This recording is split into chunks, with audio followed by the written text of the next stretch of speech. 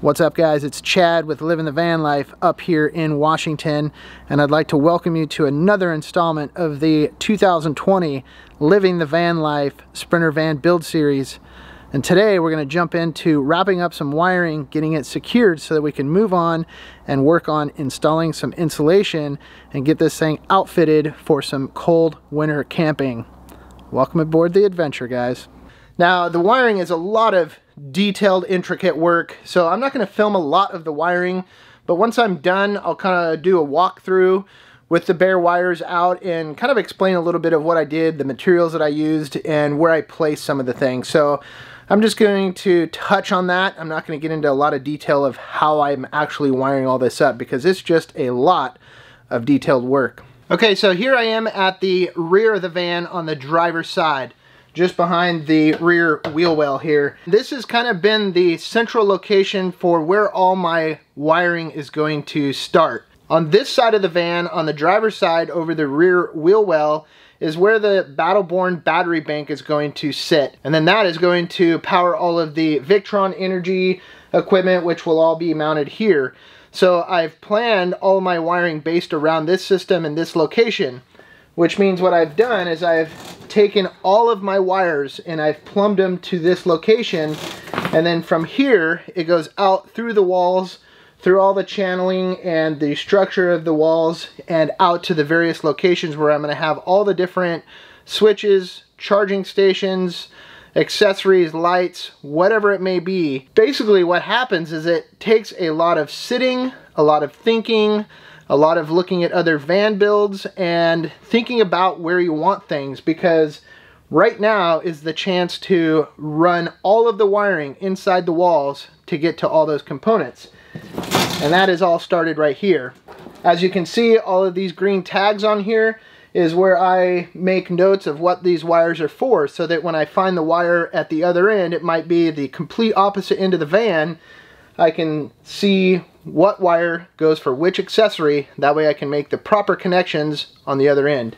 So again, right here at the back, this is the main power distribution location. And as we flip around over here to the passenger side, you can see I've got more wires coming out. Let's say, for instance, this right here. This is the power that's going to be going to my hot water heater that's going to be sitting above my water tank. That's going to be over the passenger side wheel well. So I've got wiring plumbed for that. As another example, this is the wiring that is going to be powering my garage lights, which will be on each side of the garage space here underneath the bed. That is all going to be controlled by a switch that's here on the wall. So that means I've also plumbed the wiring for the switching and the garage lighting all right here. So like I said, it's a lot of planning, it's a lot of deciding where you want things ahead of time. It's far easier to run the wires before putting in insulation. So here I am at the passenger side, and again, this is another location where there is a lot of wires coming through, because this is going to be one of the main stations here inside the van, because right here in this area is going to be where the galley is.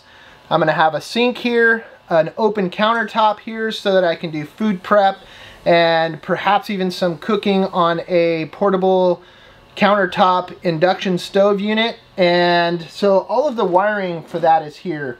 Stuff like having a 120 volt outlet here at the kitchen area. Also, all of the lighting controls for my ceiling lights are going to be here so that I can access them through the slider door. I can turn ceiling lights on and off. I'll also be able to dim them from this location. So a lot of wiring here. And again, you can see all of the green tags here. This tells me where this wire is coming from and what it goes to, so that I can remain organized throughout my build here. This right here is 6-gauge wiring, both a positive and a negative. This comes directly from the battery bank at the back driver's side area, and this is going to power a fuse block here, so that I essentially have power distribution here, and then I can go out for smaller accessories from this side of the van. Over here on the driver's side of the van, on the cabinets up above that will be running the full length of the cabin area here, I'm going to have a control monitor location put here. So one of the cabinets will have my battery monitor system set up here so that I can monitor what my batteries are doing, where my charge is at, how much solar is coming in, etc. That'll all happen here.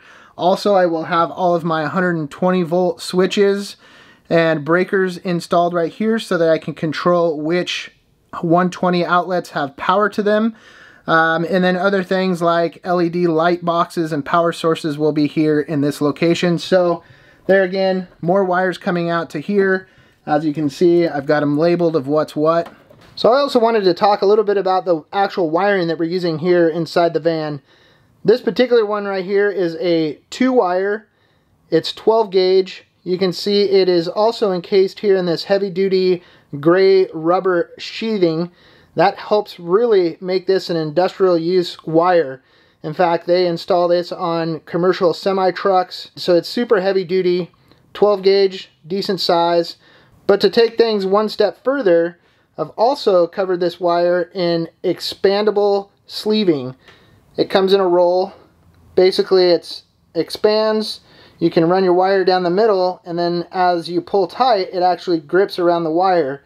And this stuff is super, super durable. And this adds one extra level of protection when it comes to any sort of rubbing or chafing that may occur while this wire is inside the van and rattling down the road. You can see here's another piece of wire, and this stuff just works really well and really helps protect your wires. This is also a lot of the other wires that I used here in the van. This is a 16 gauge wire. It's a red and black, so it makes it nice and easy to follow negative and positive. And I've used a lot of this ran through the van. And again, also covered this in the expandable sheathing.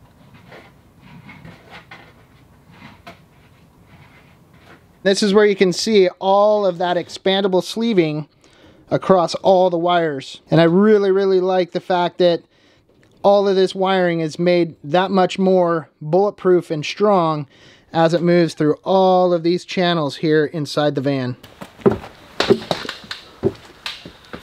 So dealing with the wiring inside of a brand new Sprinter van and laying it out can be quite tedious, just like your life insurance can be. But it doesn't actually have to be, because the sponsor of today's video, Policy Genius, is here to make finding life insurance easier. If you've got a family that depends on your income, then you need life insurance. It's that simple. So why is buying it so complicated? Policy Genius asked themselves that question. Then, well, they started a company and reinvented the process from start to finish. You can save 50% or more on life insurance by comparing quotes with Policy Genius.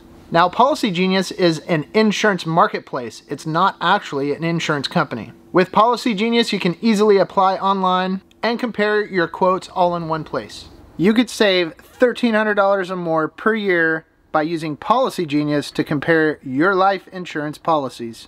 And that right there means putting more cash towards the things that you really care about, like maybe adventuring in a van or building a van, whatever it may be. The Policy Genius team handles the paperwork, scheduling, and negotiating with the insurance company on your behalf for free. Visit policygenius.com/livingthevanlife to shop the market and start saving today. With that being said, we're going to jump back in the van and start finalizing the wiring on the ceiling lights so that we can then jump into doing some insulation.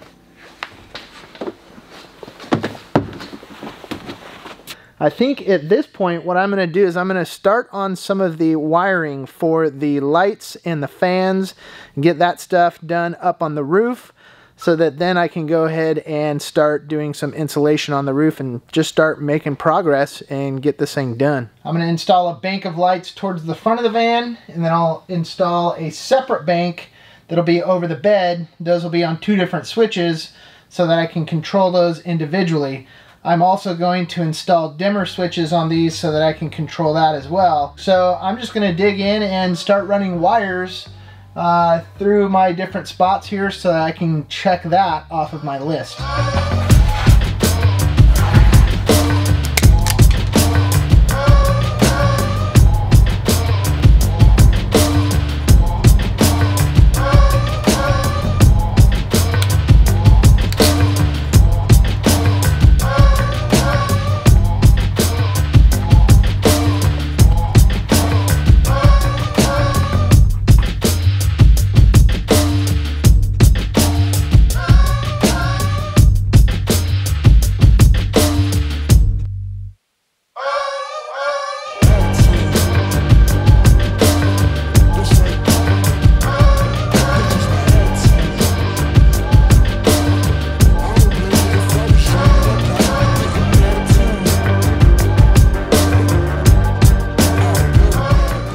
Got the wiring all complete here on the ceiling here inside the Sprinter van. I'm gonna have 12 LED puck lights all the way from the front to the back, and 2 banks separately controlled.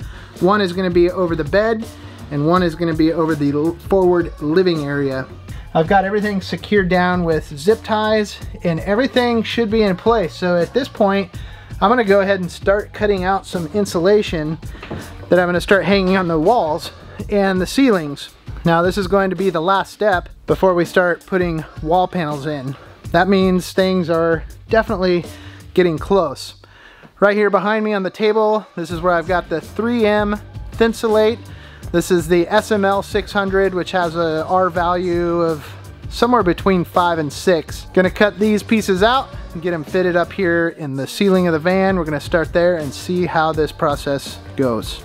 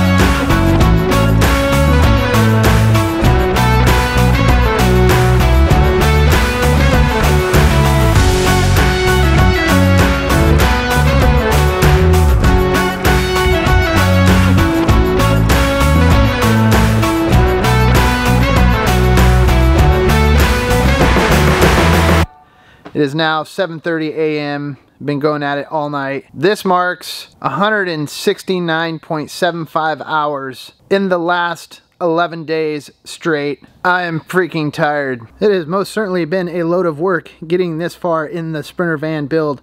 But to be honest with you, it's been extremely fulfilling because being able to use my own 2 hands to build the heart and soul into this van, that right there is very, very rewarding. But nonetheless, guys, if you have made it this far into this video, I'd like to go ahead and take this opportunity to invite you to subscribe and become part of the channel. If you do hit that subscribe button, make sure and hit the little bell next to the subscribe button, because that is what's going to notify you anytime videos like this are uploaded. Most importantly, make sure and hit the like button, leave a comment in the comment section down below, and stay tuned for more Sprinter van build videos coming your way very, very soon. Alright guys, I'm out of here. Peace out. Keep on trucking.